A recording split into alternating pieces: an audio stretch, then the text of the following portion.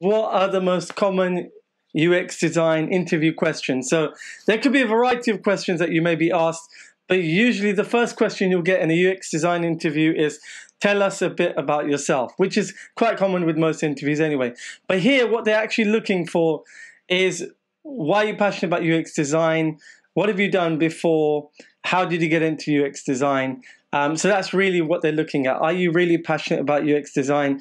Have you done anything great in your life, personally and professionally as a UX career? So that's what they're really looking for. They want to know a bit about the personality. Another question they may ask you about UX design is, why UX design? What do you understand about UX design? So they could ask you, what is good UX design? So they could ask you, give us, expect examples of what does it mean to you. What does UX design mean to you in terms of what value it adds? So what's the value added of UX design? So for that, you'd give examples of good UX design, how it changes the world or the user's world. So what I always talk about, useful, usable, and delightful experiences. So they're expecting that from us to tell them what it is that is great about UX design. So one is, who are you as a person? Secondly, what is it? How do you define UX design? Because every design is different. And they just want to know what you understand of it. So how does that work for you? The next thing in a UX design interview they're going to want to know is, how are you going to improve their product? So my advice to you is, check out their website, read about them, go to the About Us page, look at their process. So if they're a retail store, for example, or an e-commerce website, go through the checkout process, see what it's like, experience their experience so that you'll know what it's like. So they want to know, what did you find wrong with it? So in one interview I had, they actually took me to their website and said, right, how would you improve it?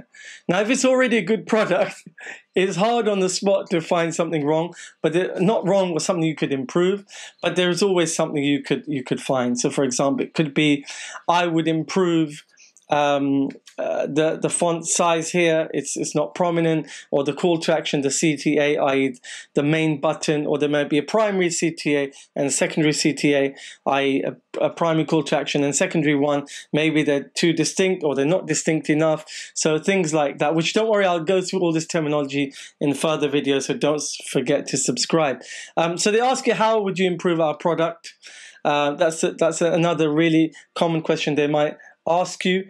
And then another one they might ask you is, how would you sell UX design to stakeholders? So how do you sell it to customers, to management, to your colleagues, the UI person? How are you going to convince them that your design is the right one? How do you justify your design? You have to be able to justify your design, and then to the developer as well. So all stakeholders, how do you sell your design, your idea, and justify and give reasons why your UX design is good?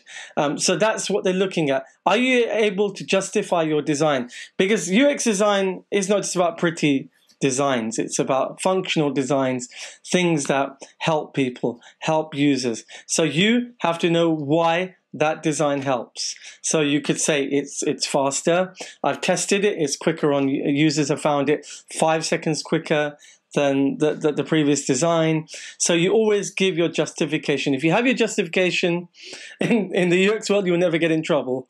You'll always find your stakeholders happy, or usually happy, when they understand that you understand your stuff. So know your stuff. I'll give you something that's really real, and when I interview people as well, you're not just looking for a UX designer. And I'll be honest with you, anything in the design space, and generally all good employers anyway, are looking for a good person, a great personality, a person who can work with others. That doesn't mean that you can't design. You obviously have to know how to design and be a good UX designer, but they need a good personality, because if you're not a good people's person, there's no way you're going to survive in the job.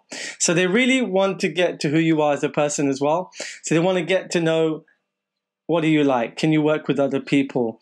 Have you been good working in a team? Because without teamwork, nothing in UX design ever works because you're working with your design, then you're giving it to the UI person who is going to spruce it up, improve it, bring in the fonts, the colors, and jazz it up, make it amazing, and then give it to the developer to do the technical bit. Now, if you can't work with people, they don't need you. They're not going to want you. Doesn't matter how amazing you are as a designer. And that's just a few of the questions you'll get in an interview. I'm happy to do more videos on interviews, but I get a lot of requests on that. Don't forget to subscribe. Tell everyone about this channel. So here, I'm going to help you become a great UX designer. So this is it. I hope to see you again. Thank you for watching, guys.